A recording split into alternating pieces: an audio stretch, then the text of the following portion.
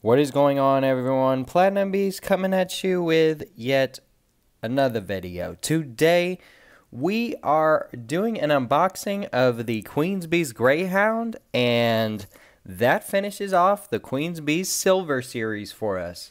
So without further ado, let's get into it.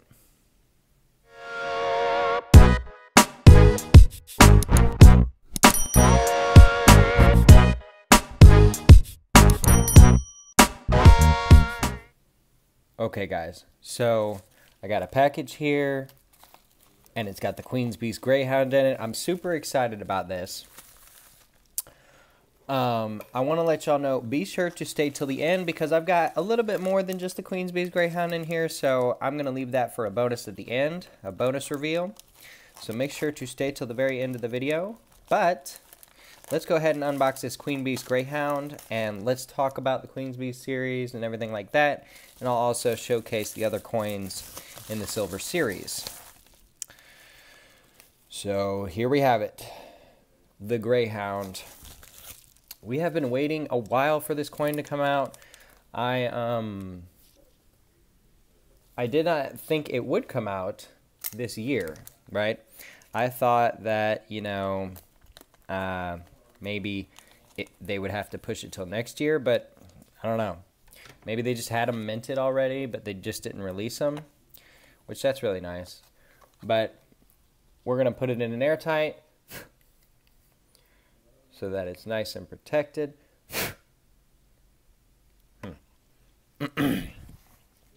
And we'll get this thing on the road. So, let's see here.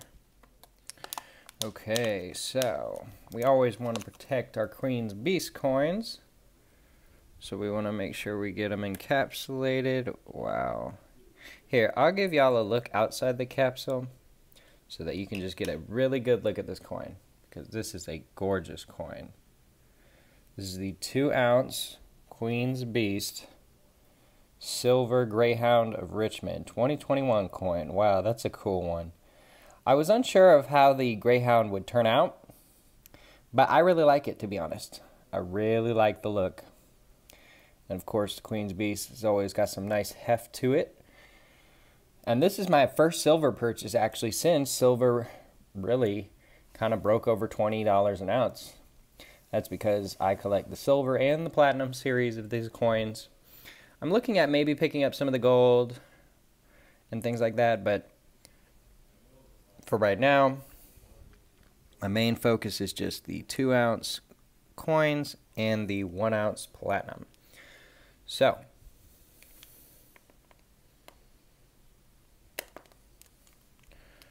we will put this in an airtight. And there we have it. Nice black ring airtight. So I'm going to lay out these coins for you all to see the entire series one by one. And I'm also going to talk about it. And I'm also going to, you know, talk more about, you know, the platinum and everything. But basically, I think that this was a very fun series to complete. I think that, you know, it's always fun. And in fact, this is my first series I have ever completed of like coins and things like that. I'm going to talk about another series I really kind of like and everything. Just kind of getting these coins all laid out for y'all. Probably gonna cut everything. Okay.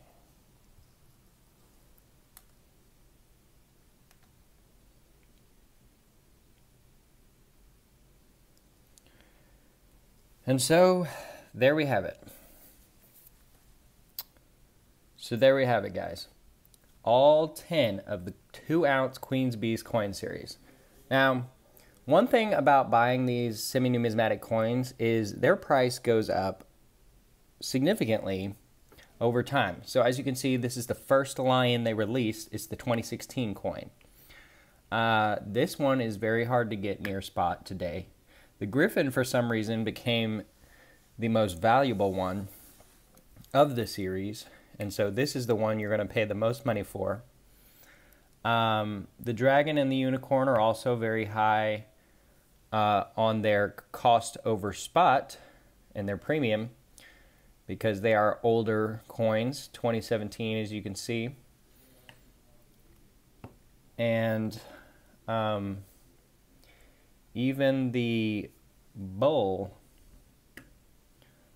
has increased quite substantially in premium. So the first 5 have increased in premium, and the second 5 are a little bit easier to find at a more reasonable premium. But I want to talk about these coins, right? So these are semi-numismatic silver coins, and what that means is they are bullion, but so how it works is they mint a batch and then they move on to the next coin. They might mint some more, but typically they don't mint that many. Now, if you look up the mintage of the Queen's Beast, you'll see that it's unlimited mintage, but that's really only within the span of its release, because they don't just mint the 2017 Lion or 2016 Lion and then 5 years later mint a whole bunch more. At least they haven't done that as yet. They would be in their rights to do so because they do have the mintage listed as unlimited, but I highly doubt they're going to do that because the Royal Mint, you know, really prides itself on blah, blah, blah, blah, making its customers happy. So this has been a fun coin series to complete. This will go into the deep stack. I will not be selling this stuff probably ever. It would be the last thing to go because, you know, it took a lot of effort to get these pieces. But I want to also talk about something, guys, okay? It doesn't matter if you buy something, you know, and it's in perfect condition, and I'm going to explain why. All these coins are in very good condition. There's not really any problems with them that I have, except for this lion, okay? I bought this BU, I believe it was from Provident or someone, and it came to me in perfect condition. But even so, it got a little milk spot right there, and it's been in an airtight since day one, and it's still milk spotted. Now it's just a little spot right there. It's not too big a deal, but that would affect, you know, me reselling this. So that's gonna, you know, put a damper in the resale of this. That's one good thing about platinum is platinum doesn't tarnish, it doesn't milk spot, it doesn't do anything like that. So I don't have to worry about the platinum coin. But yeah, guys, I would suggest, you know, if you want to get in on a series like this, you know, try to get in early and try to pick up each coin at release. You know, with these kind of series, the worst thing you can do is bank on spot going down in your favor and then you getting the coin for a better deal, right? Take, for instance, this Greyhound, right? I bought it right when it kind of came out. I paid like $62 or $3 for this coin, and then spot tanked, and I'm like, and now everyone's selling it for like $55. I'm like, you know, I really missed out on an opportunity to get a better deal on that coin, but you know, it's whatever. It goes in the deep stack. It doesn't matter, right? If you're buying for a flip, things may be different. But yeah, guys, live unboxing of the Queen's Beast Greyhound. My favorite, as you all know, is the Bull. I just love the Bull because I think when you start stacking and you start going hardcore in the metals, you become somewhat of a metal bull. It doesn't matter if you're silver, gold, or platinum. Y'all know I'm platinum, but that's a really cool one. And yeah, so that would be my favorite Queen's Beast coin. And so yeah, guys. And I told y'all that I have a bonus coin to kind of show you all. And so I'm going to show y'all that now. I told y'all that in the beginning, and I'm going to show y'all that now. It's a pretty cool coin. I know it's not everyone's favorite, but it is still pretty cool. And so, yep. We're also going to put this coin in a capsule because it is somewhat semi-numismatic. That's the thing, guys. You got to look at semi-numismatic coins, and you got to, look at their premium. Their premium, when they're first released, is usually a little higher than Eagles, like $1 or $2. But if you pay that premium, it usually pays off depending on the series and the coin and things like that. Like the Queen's Beast, if you bought a tube of Griffins, you could easily double your money because that coin is worth double spot, basically. If you bought 2 of the first Lions in the Queen's Beast series, I mean, realistically, you could have probably close to doubled your spot or doubled your cost with that coin as well. You would have had to wait a few years, but you could have doubled your overall dollar cost. So, something to think about for sure. Just do your own research. I know Stormy does a lot of coin reviews on what coins to flip and buy for a flip and things like that. I don't really get that much into the flip game. Sometimes if I find a good deal, I will pick up and then probably ultimately end up flipping. But yeah, guys, so I got the bonus out here, and I'm going to show you all what I picked up. I'm going to get it in the airtight real quick so we have it protected.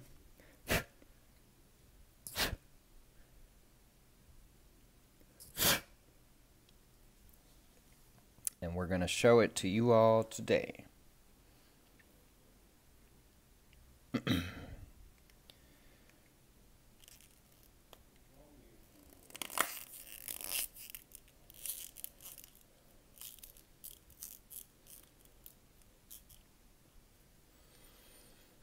And there we have it, guys.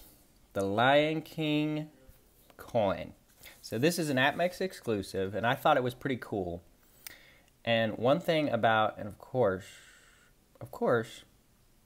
anyways, one thing about the APMEX exclusive coins is they typically go up in premium. Now, some of that has to do with APMEX just increasing the price after they've been out for a while, but still cool coins nonetheless. And I plan on showing y'all my Disney Star Wars silver coin collection at some point. I showed it a while ago, but I've had some pickups since then. So, but yeah, guys, just wanted to share this little bonus on top of the Queen's Beast series. The Silver Queen's Beast series is finally complete. Epic set for sure. Just wanted to share this with you guys. And until next time, we will see ya.